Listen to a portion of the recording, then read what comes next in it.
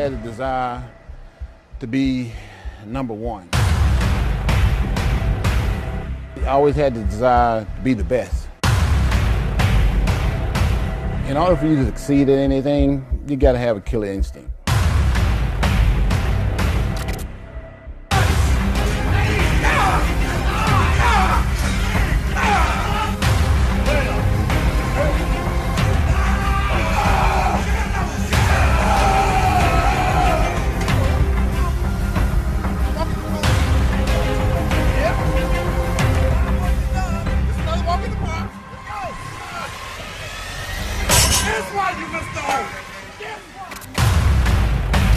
Everybody want to be a bodybuilder, but nobody want to lift no heavy ass weight.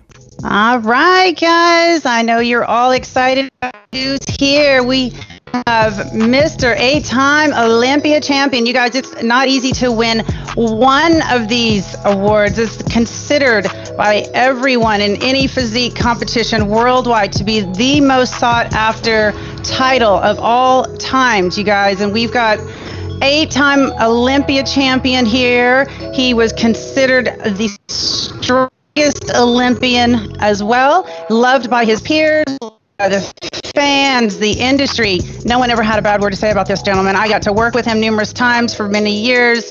I can consider him an honor to consider him a friend, and I'm so excited to have him here with me tonight on my first show, the Monica Brant Show. So hi, Ronnie. Hey, what's going on? Just excited to get to talk to you. And I know we got some fans on here that are, as they said, geeked out because of what we're doing here tonight. So I'm so excited to share all the good stuff. And I'm just curious, how are you doing tonight? And how are you doing mostly with this quarantine? Has it changed your day-to-day activities much?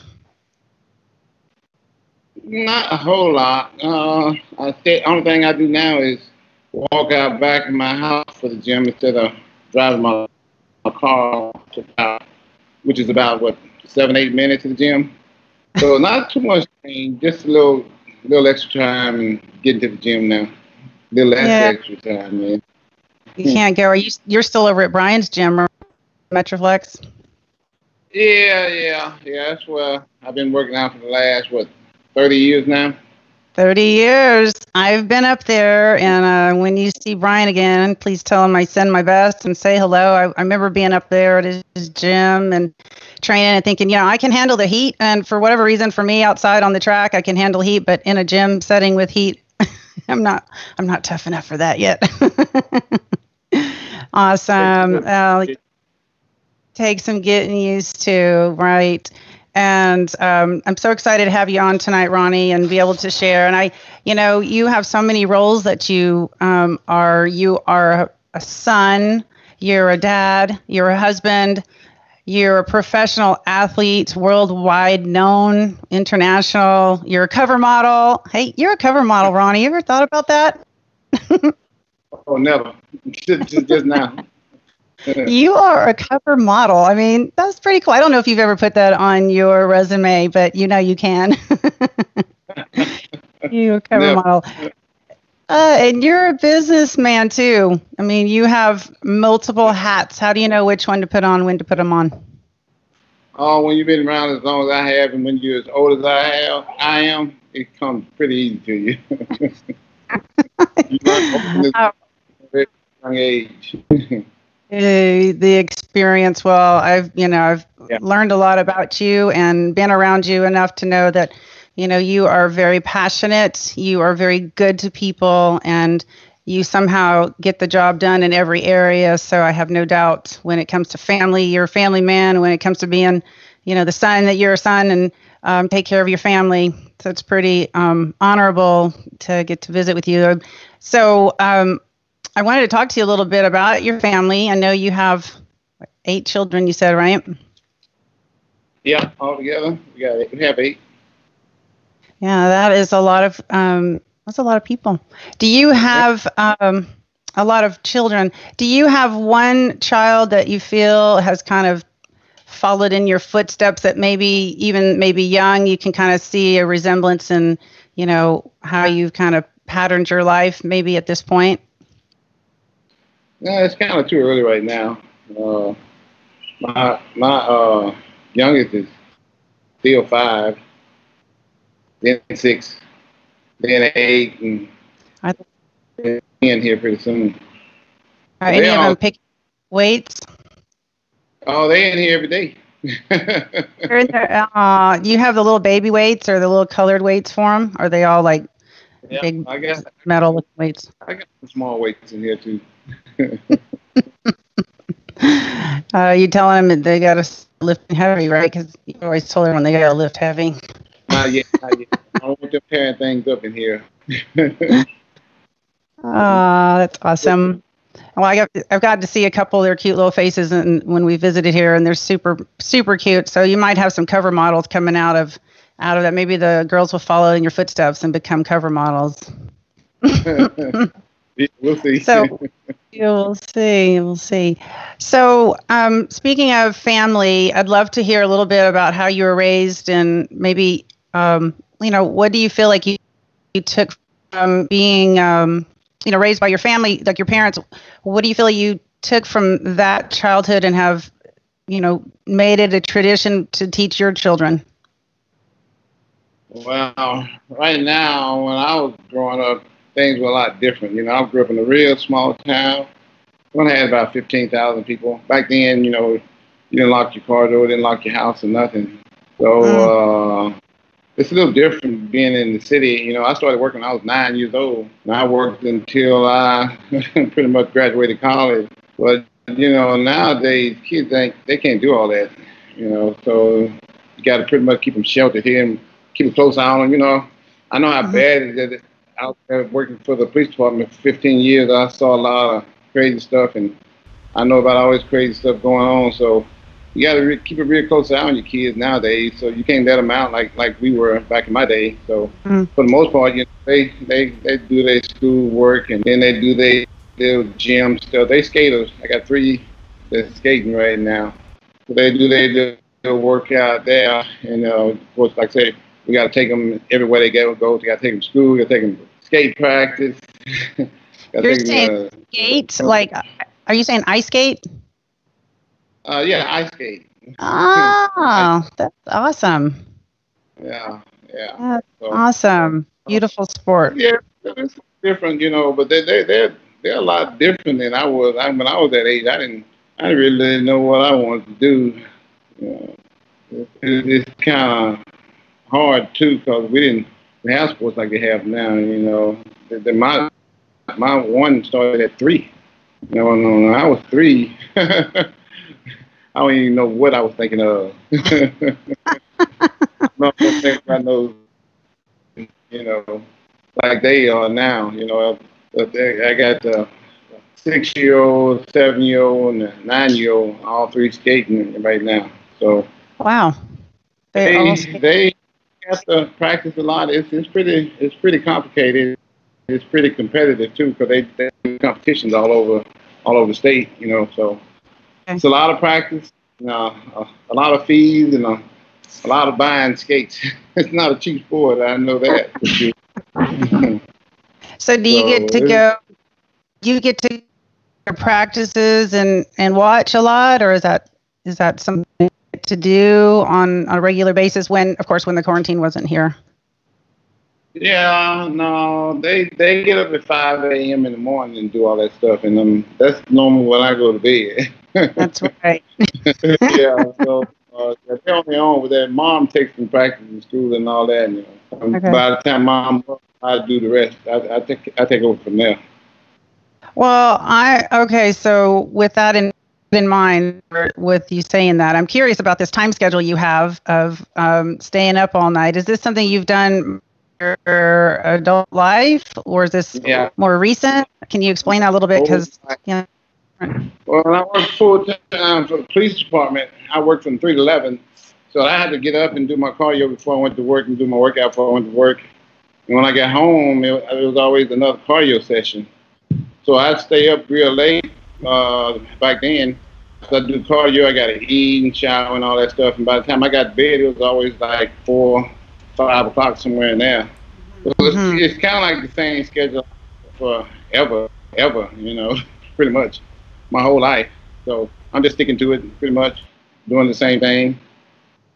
Well, I understand. I know that in the past, when I was doing all of my, training and competing, and if I was single, it was a lot easier. But staying up later, sometimes that was the quiet time of the day, and I could get a lot more done. And then, of course, I lived by myself and was just training and traveling into my own thing, I could sleep whenever I needed to and get up and go train. And of course, that was my schedule a little bit too. Occasionally, it wasn't all the time, but it certainly helped. And then, then I would have those occasional 4:30 in the morning trainings out there at Goldstone Venice, and that was always inspiring to have your workout done super early. So I get that. Yeah, that's cool. Oh wow. So I know you traveled an awful lot while you were competing, and as an athlete who did the same, I'm so curious how was that for you? Was it frustrating? Did you enjoy it? And like trying to get your food there, and how challenging was the part for you, or was it easier than maybe? It wasn't hard, You make stuff hard on yourself when you just make it hard on yourself. Me, I've always made things easier for me. So it wasn't hard getting food. It wasn't hard to do the traveling. That was pretty easy. Only hard thing about it was trying to schedule everything around my job and stuff I did, at work. But for the most part, once I got to a certain level, I was able to do what I wanted to do. So it was all pretty easy. It wasn't really nothing hard about it. Traveling, after a while, it gets to be what it is, like a job or something. So right. Just expect it and go along with it. And it's not that bad, especially when you're in first class and you're all comfortable and you can sleep most of the way where you're going. So it's always been pretty easy for me. So even in first class, the seats weren't too bad. No, not bad. I know you. I know the airplanes can get squishy there, right? So, do you have a favorite memory of one of the countries you got to go? And I mean, I know when we travel with guest appearance, and you have promoters that would bring you out, there's always maybe a few that were really, really super fun, and some that were just like okay. But do you have a memory of maybe one of the countries that you just really enjoyed your time and the people and felt like it was such a memorable experience that it sticks in your mind? See, my favorite places was always places like Australia, Brazil, Colombia was always pretty nice. Kuwait. I had a lot of favorite places I like going to. Most of the time, the fans were like off the chain just about everywhere you went. It's not like here. They spend time here, but when you go overseas, it's like a novelty where they only get a chance to see us maybe every 2 or 3 years or something like that. Sometimes it's been like maybe 10 years since you've been to some of these countries. So traveling has always been good to me. Always been great. I've always enjoyed meeting fans all over the place. And I've always had my favorite places to go. And after a while, quite a few of those became favorites because I was always being treated so warmly, so nicely. So I just look forward to going to a lot of different places. You probably went over to Tony Doherty's gym a lot in Australia, right? Was he in Melbourne, I think? Did he bring you out there a lot? Mm-hmm. Yeah. Yeah, I remember the gym is so interesting. Yeah. I'm sorry, I didn't mean to interrupt you there. I love Tony's gym. I assume they still have that same gym it's kind of underneath the ground and got all those different rooms. Yeah, you got it. Cool place.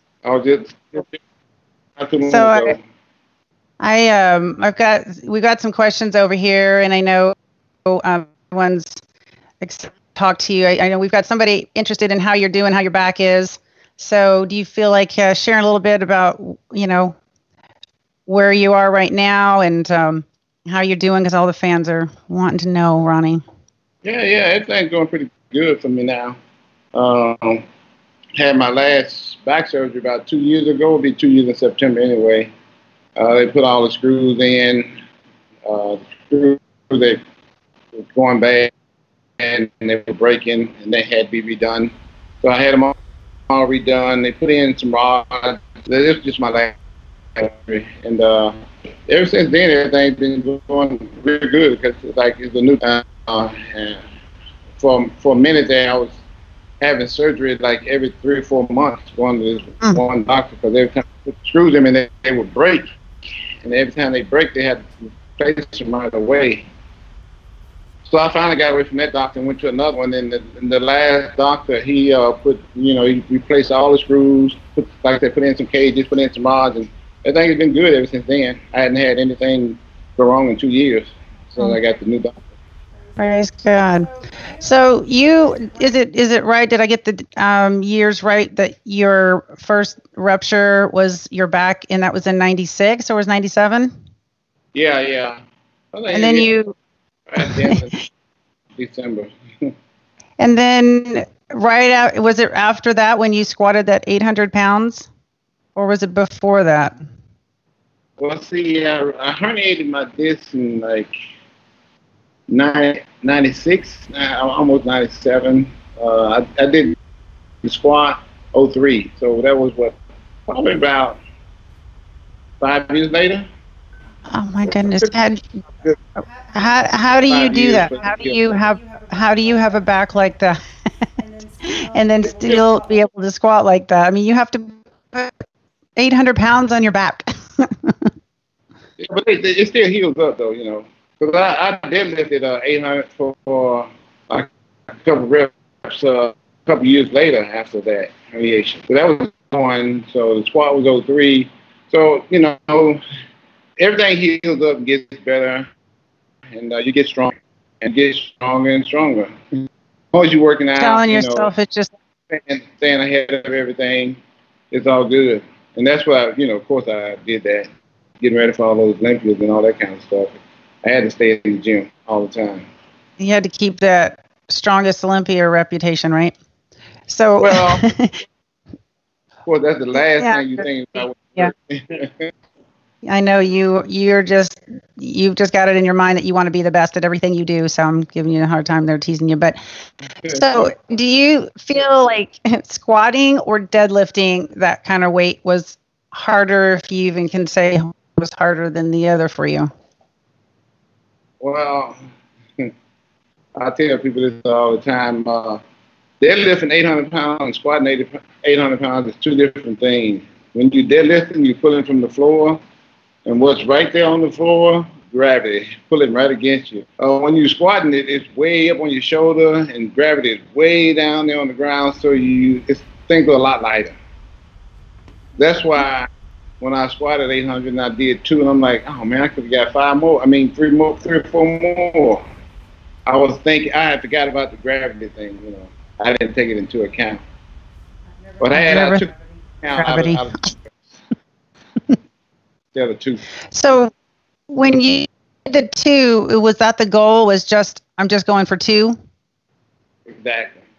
Well, I knew I had done on the deadlift, and it was heavy, but it wasn't that heavy. I don't know about that. It's like a baby elephant or something. I don't even know. It's awesome.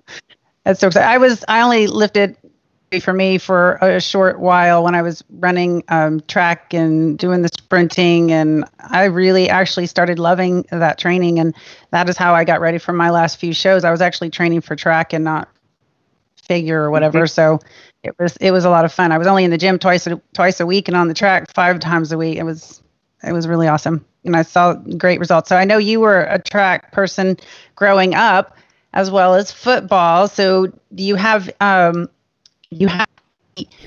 thoughts as if you were not a bodybuilder, if you could go back in time and do one over and pursue one of those, which one do you think you would have wanted to pursue? I didn't really care too much about it. I was just doing the field events anyway, so my only other thing was playing football, I could have pursued that a little bit further if I had wanted to, but I kind of gave up because I had a lot of injuries in college, and I was tired of getting injured all the time. Since I didn't get drafted, I didn't want to go out there and get injured and just be miserable. So I just decided against it. And so I had my degree in accounting, and I graduated at such a high level. I figured I'd take my chances there. Yeah, you were pretty diligent, I guess, in your schoolwork, which is, I don't know if that's something that somebody thinks about when they're like, oh, Mr. Olympia, 8-time and strongest man. I mean, you kind of tend to forget maybe there was somebody in there that likes to learn and study, and I think that's really remarkable. Do you have anything currently that you like to read or study or learn about for like the brain power? Not really. Not like I did back in the day. Back then, I was always looking to learn as much information as I could about just about everything. Now I got a lot older. Of course, I don't have those dreams and aspirations I did back in those days. But so I don't do a whole lot of reading. I just do a little bit here and there. I don't really miss school that much because back in those days, I was like you said, I was studying pretty hard. I was studying every single night, and the subject I decided to take up was complicated in a way, but if you studied hard, it came kind of easy. And I studied pretty hard every night. That's awesome.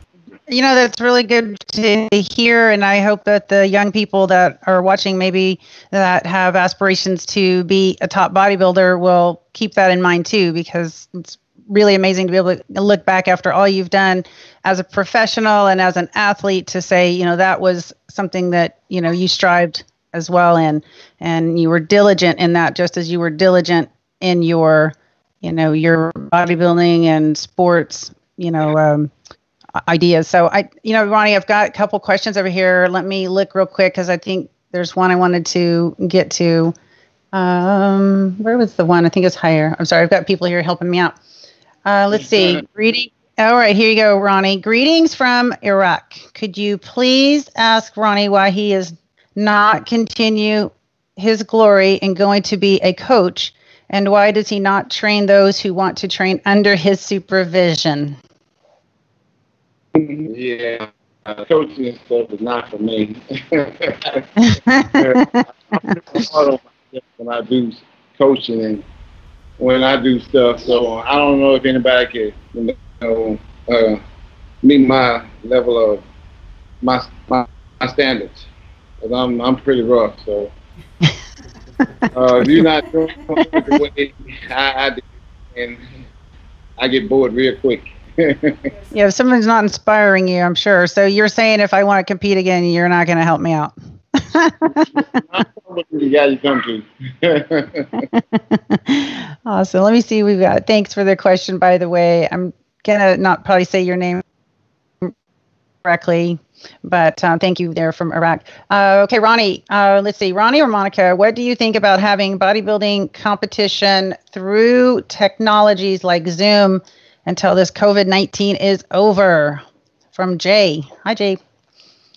What do you think about that? Which is kind of an interesting question because my husband is in the horse industry and they are actually doing online horse shows.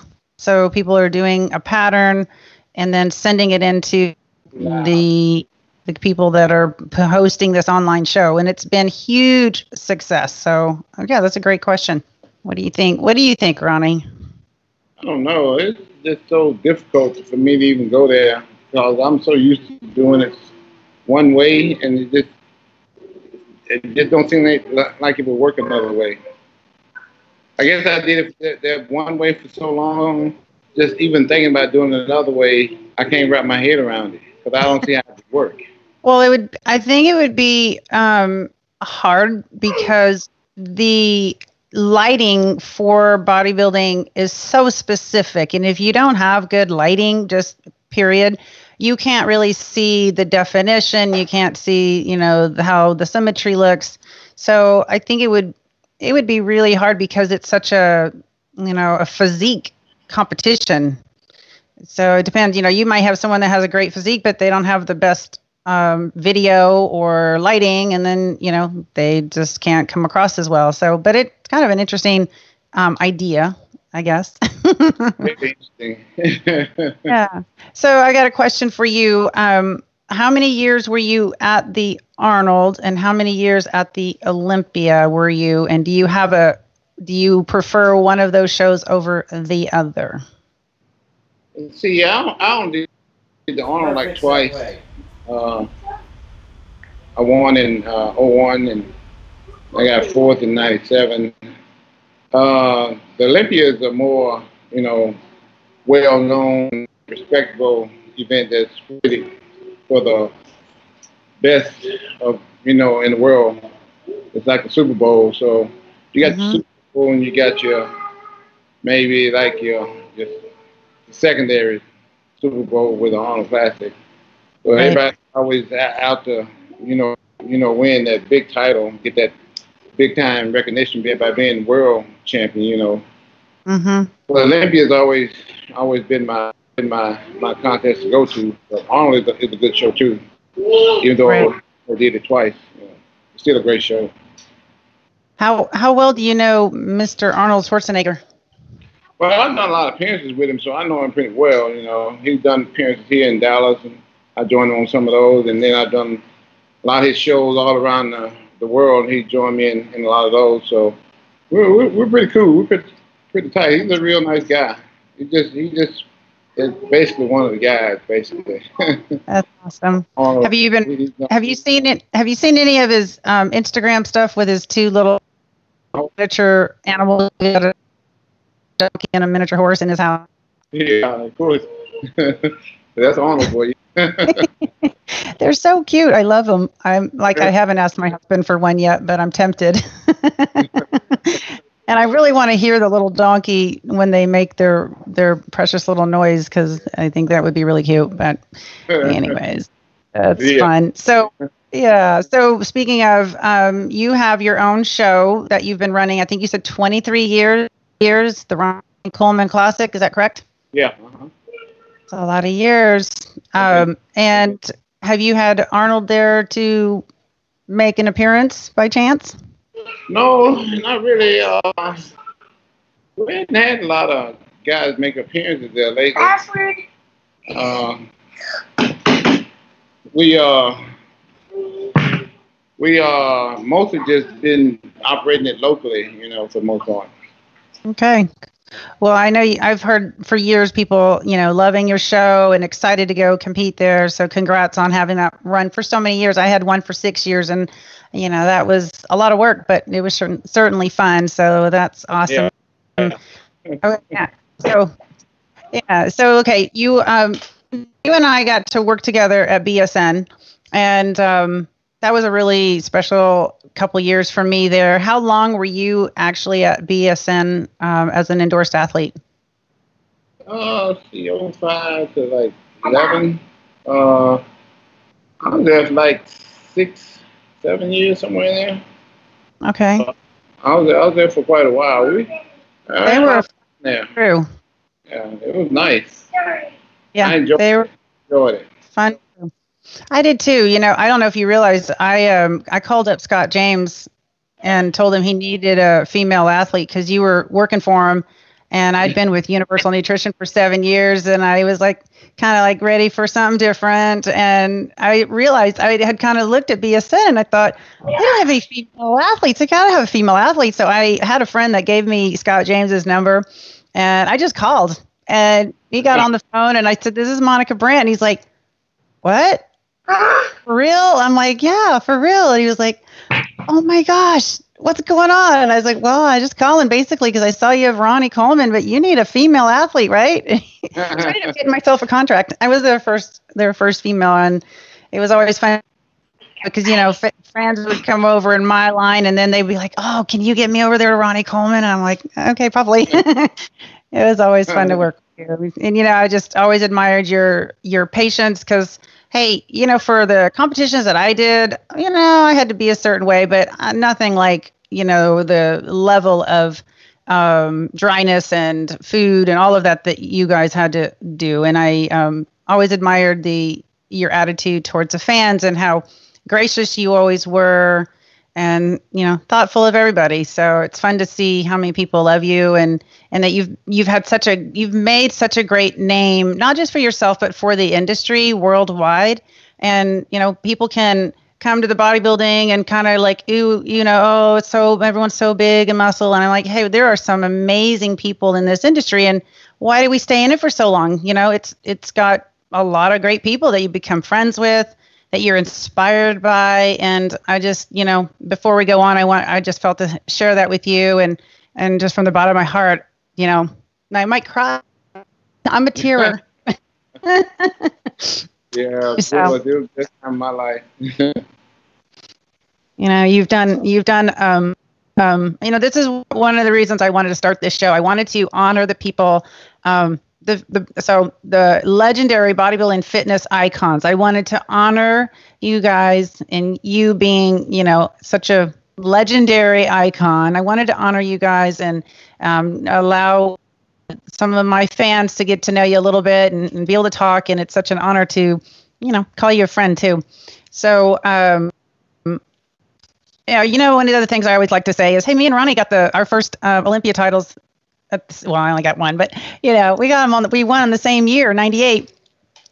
And Yeah. I got mine. It's kind of fun.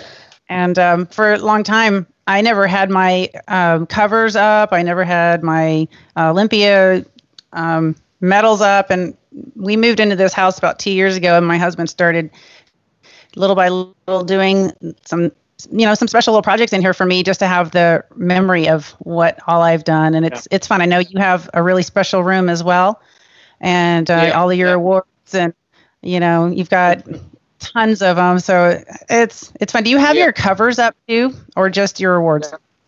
I have covers up just like you do. That's awesome. All right, Ronnie, I think we're gonna. I'm gonna change this up a little bit. We're gonna go to our rapid fire question. So I'm gonna ask you a question. Here's the first thing that comes to mind. Okay.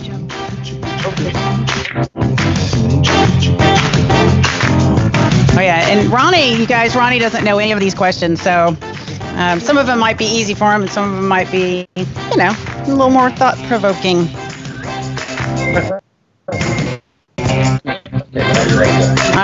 Ronnie?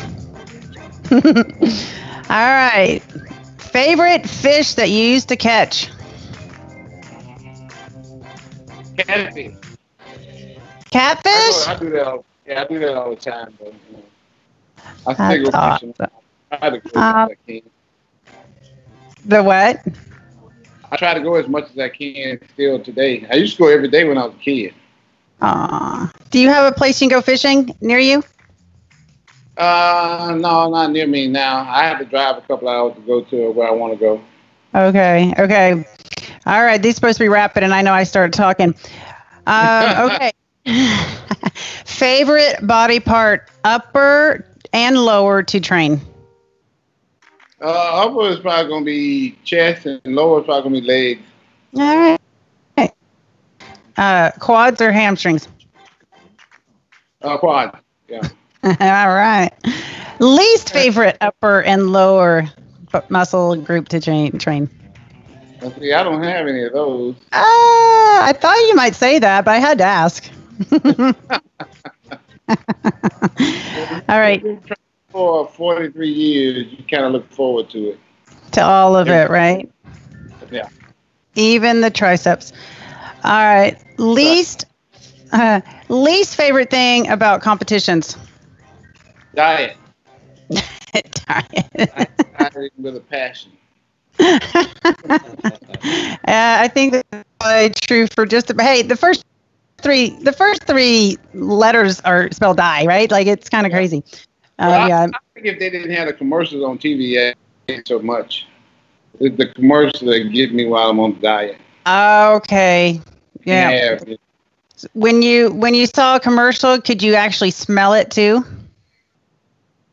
Sometimes. I was always smelling it. I didn't want it. I'm sorry, I lost you there. I said I didn't normally want that food until I couldn't have it, you know.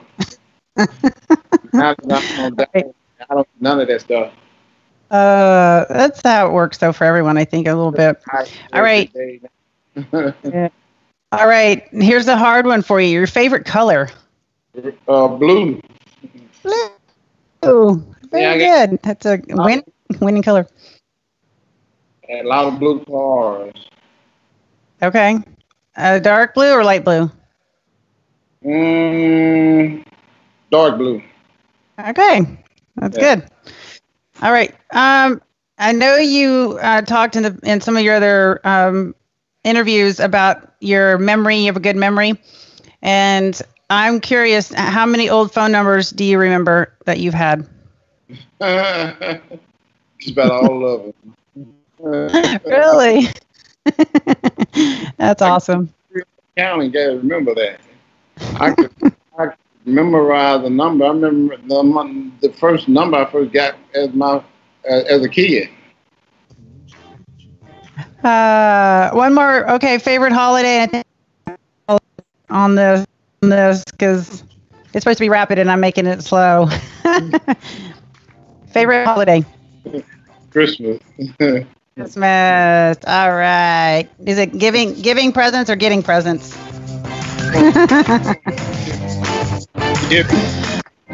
Giving. With all these kids.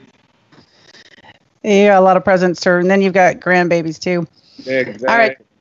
So I wanted to ask you a little bit. You know, I'm a faith-filled girl, and my faith is very important to me. I've got a faith, hope, and love tattoo on my foot, and you know, I know that the Lord has been very good to me and has taught me a lot, and I'm very blessed. But I know I do a lot of praying and reading scripture, and just wondered who taught you about faith, and how does that maybe impact your life? Do you feel knowing who God is and having faith? Well, we grew up like that, you know. When I was a kid, and we had to go to Sunday school every Sunday. We had to go to church every Sunday.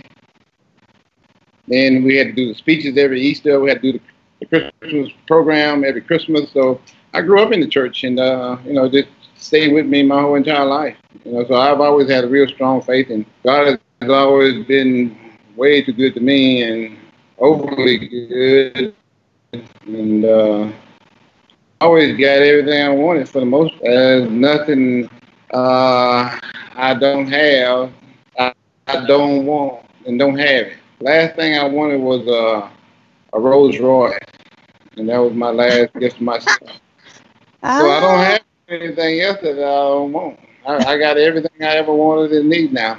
Aww. That's awesome. That's awesome. And are there any traditions that you want your children to grow up knowing about, learning from maybe your family or how you grew up, or anything that you feel is important that you really try to press into your children that you have and your grandkids maybe as they get older?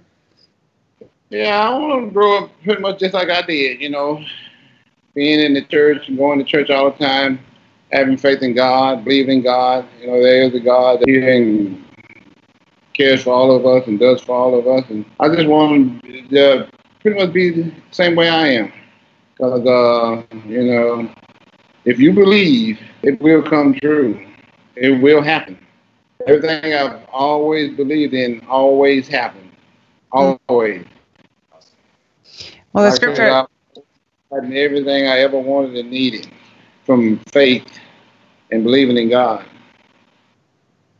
I love that. You know, the scripture says, delight yourself in the Lord and He will give you the desires of your heart. And I know people always want to go, well, God's supposed to give me the desires of my heart, but we're supposed to, you know, believe and receive and pray and keep a relationship with God. And it sounds like that's what you've lived by, and God honors your hard work, your diligence, and it's awesome.